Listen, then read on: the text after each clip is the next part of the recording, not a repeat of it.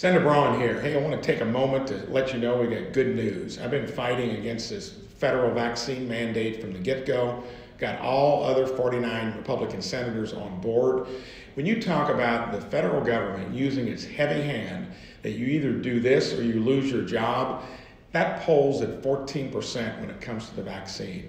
I've been proud to lead the effort because this is just an indication of where we can go when government gets out of hand. So we got good news. There'll be a vote in a little over 20 days that'll put everyone on record, and I've been proud to lead the effort.